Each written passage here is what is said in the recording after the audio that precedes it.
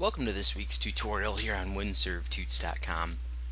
I've got some requests for some little bit of more basic tutorials for Windows environments, and so what I wanted to do is bring you something that will probably be of value to almost all businesses.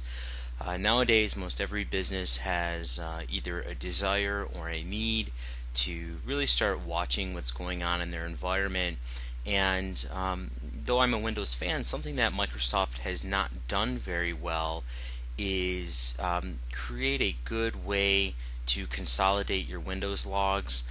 They do have Windows remote logging in the latest version of Windows, but it doesn't. It's a proprietary format. It doesn't work well with other devices in the environment and things like that. Not to mention that there's been the open source standard of syslog for quite some time. So what I wanted to do is show you how to set up a syslog server with Windows and point all of your Windows workstations or your servers to this centralized syslog server. I will actually show you how I have mine running here. So if I go to my console here, I have all my logs from my systems in my environment pointing to one syslog server. So I wanted to show you how to do that. A lot of times companies have different compliance initiatives and things like that they need to follow. So and logging is definitely one thing that you'll need to learn how to do. So what we are going to be using is a free tool called Snare. Let me just open this up for you. It is by a company called Intersect Alliance. And if you just Google Snare, and essentially this will pull it up. Intersect Alliance, it's a free tool, and what we will be using specifically is the Windows agent and something called Backlog. Now Backlog is their free open source version of their software. Snare for Windows, Multi-Arch is the client that we'll be using. So we'll only need to install the Backlog server on one host, and then the Snare Multi-Arch client on all of the other hosts. So let's just get started. What I want to do is we're going to set up the server component first, and we're going to install this. The installs are actually pretty easy. There's a couple little different options that you'll have to go through. As you can see, we're going to select the default. It is a 32-bit program. Just go through here. The installs are pretty simple. How you will manage these is via a GUI for the Backlog server. As you can see here, this is what it looks like. And we're going to close that out. So the first portion is that easy. You don't really need to view the text file. So that's it. That's how you install the syslog server portion. Very, very simple. Now we are going to install the client portion.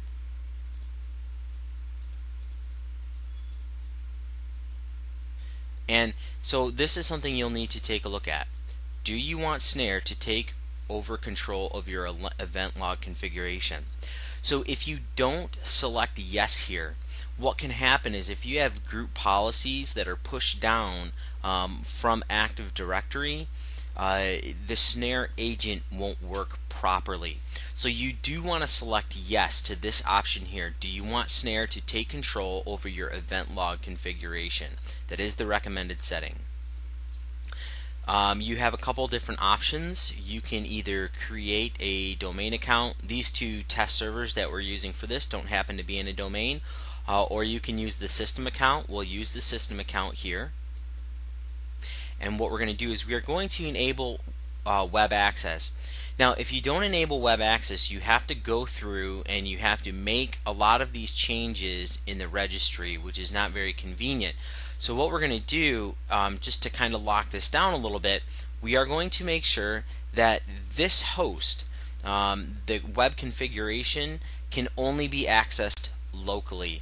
And we are also going to set a password on this configuration. So we obviously have to have a password to log in. It's good practice. Going to again select the default installation path.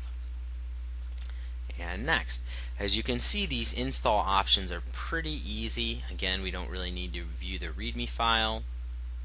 Okay, and what we're going to do is we're just going to go over here and we're going to install this client on our second host because I want to show you both hosts posting information to the, again, we're going to select yes, we are going to have Snare take over the auditing.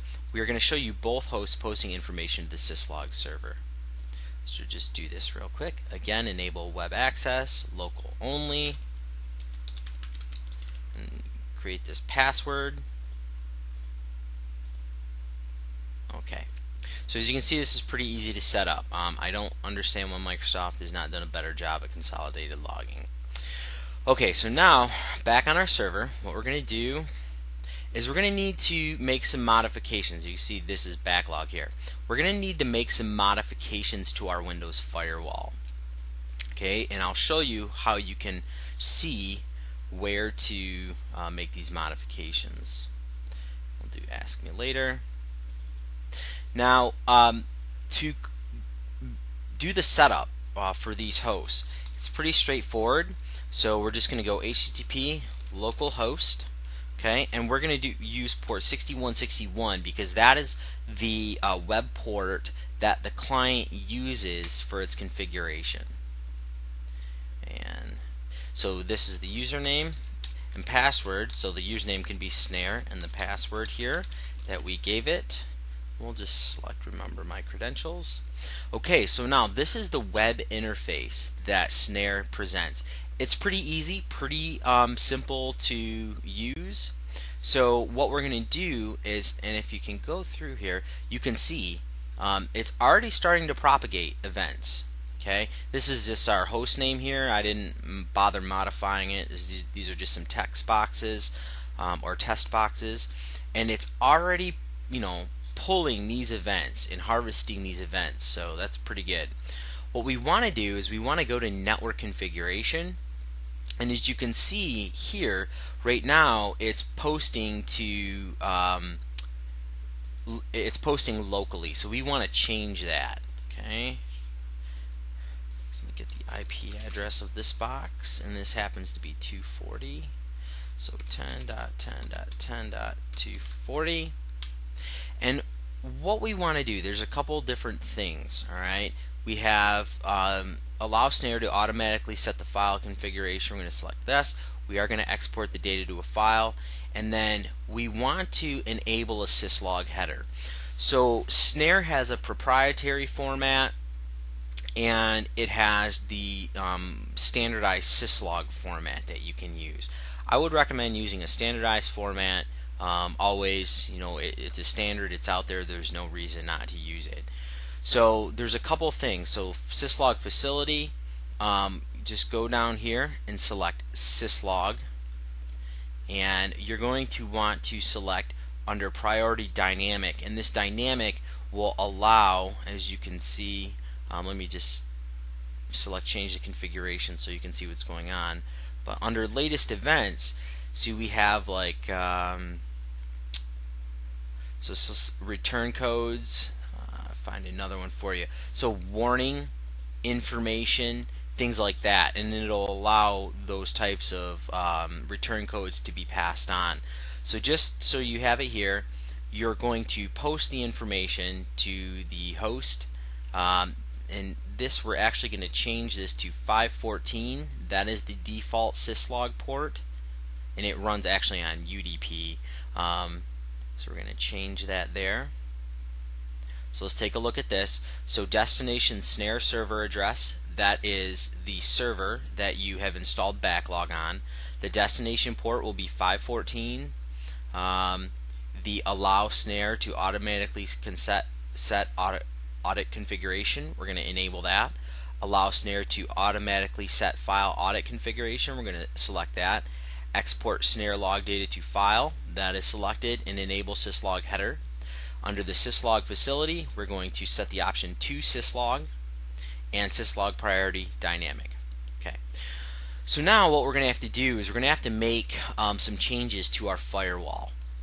So if you're not familiar with the Windows firewall, it is another one of those things I'm not a huge fan of. I personally like access control lists. I'm used to the Cisco way of doing it, but it works okay, I guess. So now what we're going to do is when you go to your Windows Firewall, and you can get there by just opening up your Start menu, Administrative Tools, and Windows Firewall, and you'll be presented with this here. We're going to right click on Inbound Rules, and we're going to make a new rule. Okay, and we're going to select a port, and we're going to select a UDP port, and we are going to select 514. We are going to open that UDP port, which is the standard syslog port, and we're going to allow the connection. And if you're not familiar with this, the domain private and public networks, these are the different network types that Windows will assign to an interface. So we're going to allow this port to be open on all types of interfaces. Let's say if you were in a domain setting, maybe you would want to turn this off for private and public. Only have it available on your domain. But for this purpose, since these two hosts are not in our domain, we're just going to leave these available. And what we're going to do is we're going to do Snare syslog UDP 514. Okay, so this will tell us that this is the rule that we're going to be using for our syslog, and it is UDP port 514. So we're going to finish that up there. And now you can see that we've added this rule. Okay, so now what we're going to do is we're going to come over to our second host. And let's see if we're starting to populate. We should. Let me just minimize this. And let's see if backlog. And look. So now you can see we've just populated an event. Let's see if we can force this thing to populate a few more, just so you can see what's going on. Yeah, there's another one that popped up. So as you can see, this is working. And so now what this is doing is it is receiving syslog events from this current host that we're on. So it's great to receive syslog events from one host, but we want to get all of our hosts in our environment sending their event logs to this server. So we're going to go over to the second one, and there is unattended installation options. You can go through and you can do that if you have a really large environment. Where we work, we actually just do this as part of the build process whenever we're rolling out new servers. So ask me later. Okay, so we're going to go to that same http:// localhost, and again it's on port 6161. It's going to ask us for a username and password, and it's Snare in the super secret password that I have selected. Oh, what did I make that password? Okay, there we go, must have fat fingered. So again, this is already pulling in events. This is the software here, and we're going to go through and we are going to just kind of duplicate this configuration here. So our host was 10.10.240, I believe. Let me just double check that.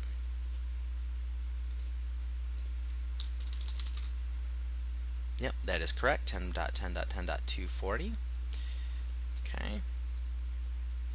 So this is this. We are going to change the default proprietary snare port to 514. We are going to select these options again. Again, we do want to enable the syslog header. That is important. We're going to select syslog here and syslog priority down to dynamic. Okay, so now we're going to change this configuration. Now, what I want to show you here, we are going to create a rule and our outbound rules, because this is not a port that Windows will have open by default. So we're going to create a new rule. We're going to do a custom, just do a port. We're going to do a UDP port. We're going to do 514 because that is the syslog port. And we are going to allow this connection. We're going to allow it to go out on all of our interfaces. And we'll do snare syslog. I don't know if I had this capitalized on the other one. UDP 514. So again, we know what that that rule is. Now we have it there. We'll close this out. Well, let's see if we start picking anything up here. Okay, here we go. Alright, so we haven't received any events from other host yet. Let's just make sure. We might actually need to restart our Snare service. Hold on one moment. So go into services.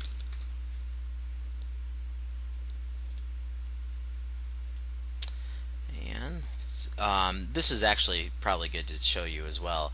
So the Snare service, or Snare will install a service in Windows. And actually, let me show you the other one as well. So services.msc. Wait for this to open. So backlog will run under this backlog service, and then as you saw, Snare runs under this Snare service. So let me restart this here.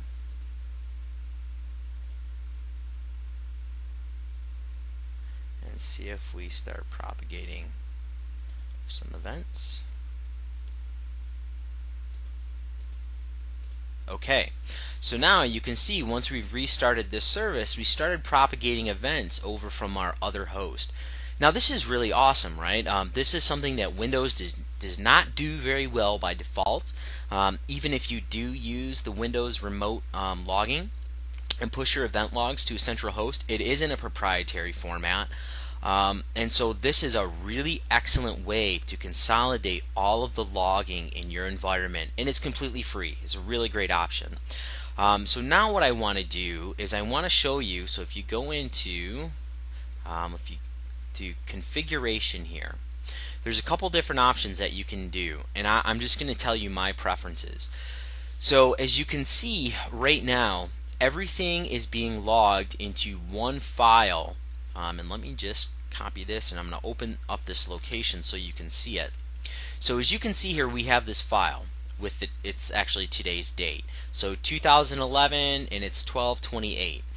Now that's good if you only have a couple hosts, but if you have a lot of hosts like we do where I work, what I personally like to do is set the date and the system name.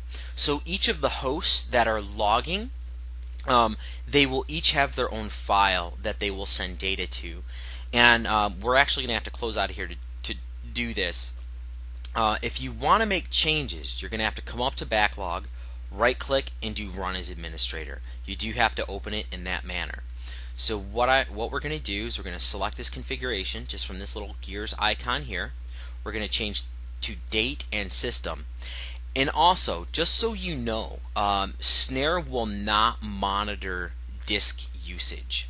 So I would recommend, especially if you're in a large environment, putting this maybe on a separate partition, not on your operating system partition, something with a very large amount of disk space. And let's say if you want to change the folder, let's do syslog. Let's create a syslog folder here. So we just copy that, C:\syslog. So do this here.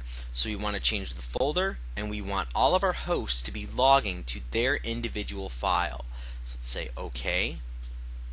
We'll close this out here, and again, what we're going to need to do is we're going to actually need to restart this backlog service. Okay, so backlog service again is the server component, and Snare down here is the client component.